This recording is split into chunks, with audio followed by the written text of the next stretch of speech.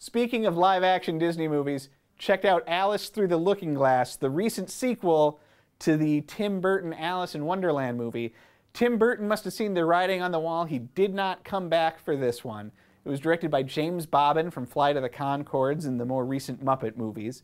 I like Bobbin a lot, but he really couldn't overcome this really lackluster idea of a movie. There's not a lot going on here. It's pretty boring. It's worth about 1.5 stars.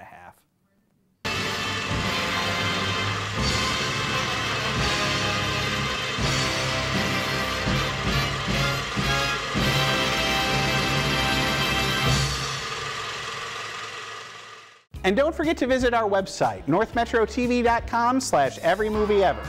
There, you can watch reviews of every movie we've ever covered here on the show, as well as complete episodes. That's northmetrotv.com/everymovieever.